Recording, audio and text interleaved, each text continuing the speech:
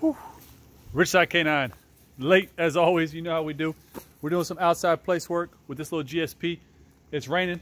It's cold. It's supposed to be like 30 degrees in the morning. It went from, I think, 75 or 80 today down to like 45 right now. It's pretty chilly, so you see a little thicker jacket on. We got a bunch of dogs out here in the runs. You can't see them. You see some flashes there, some collars on some dogs. We're getting ready to train. But 4 dogs outside. GSP doing place work. Why is this important? This dog hates to be alone. Hates to be on place, especially when it's alone. So we've come a long way. Now, if you look close, the dog's on a collar and it's on a long line. Long line's laying there. Why do I have a long line on the dog with the collar unless I'm scared train doesn't work? So I'm not an idiot. It's a GSP, and it's a scared GSP. These things run, it's a problem. So we're working on duration with place. And the one thing I got very lucky in this dog with is that the dog loves to eat. So, it's my baby. Everything, right? Everything, extension. No. Get back on the place. Get up there. Comes off to get the food. Back on the place. Oh, you can't see. Food goes in. Good, mama. Camera works horrible, guys, but I get it. Shh. Reinforce the place there. And we're gonna see how far we can go. Now, up to this point, again, this dog does not like to be alone. One of the big things, not out here. A lot of GSPs don't. I'm talking, I'm moving. These are all triggers that can make a dog break place. But so far, so good. Pretty excited.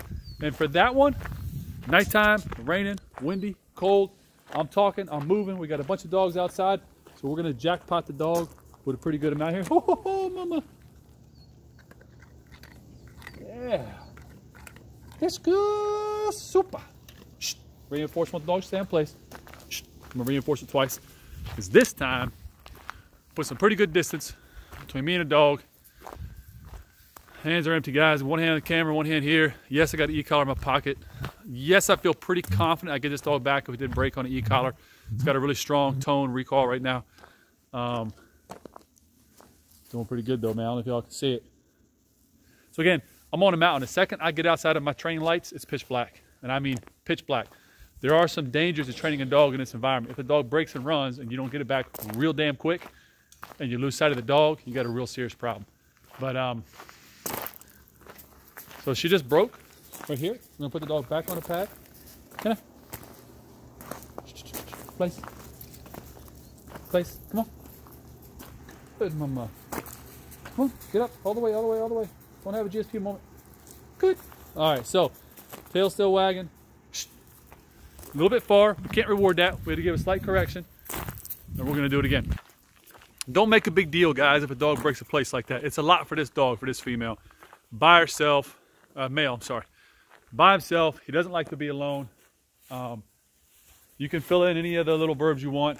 Nervous, skittish, afraid, turns into too much excitement. And with a GSP, that equals just flat out explosion. And you gotta watch it. So here we go. He crushed it. Stayed there again. Last handful worth of food. He's holding it. Little nub, just a wagon. Little nub, just a wagon. And here comes his jackpot. So his behavior of staying on place is what triggered. What are you doing? So see, that's what I mean, this little dog. Like the littlest thing, I have no idea why he just did that. But he's very nervous, skittish dog, right? So any tiny little thing, but he's still eating, so that's a good thing, freaks him out. So why do I have him on a long line? That's why. Littlest thing can make a dog spook. Don't ever get too confident in your e-collar. Whoa, sorry about that. And your e-collar conditioned dog, guys. No e-collar in the world can stop a dog physically from running. If a dog decides to power through the collar and run, the dog just goes. And anybody that's been in the business long enough, you can see it happen on the strongest of collars. So never ever put the life of your dog or your business or your reputation on the e-collar alone. When you're conditioning dogs, use a long line. It can save you. I promise you it can save you. Anyway, that's it. Late night, windy, cold, raining. We're out here training. Dogs don't care. A little bit of place work. We do a lot of conditioning on place, guys. It's such a transferable effect. I mean, I look at a weird haircut. It's really not that weird. Anyway, very transferable effect to all kinds of other behaviors. And if you get them to hold place in the daytime, practice it at nighttime.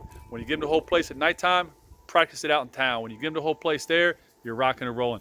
Just because they'll hold place inside doesn't mean they'll hold it outside. And if they hold it during the day, doesn't mean they'll hold it at night. So you got to expose the dog to all those different environmental conditions, work through all of it, keep it positive, keep it short. Keep it existential and you'll always have success. Ridgeside Canine.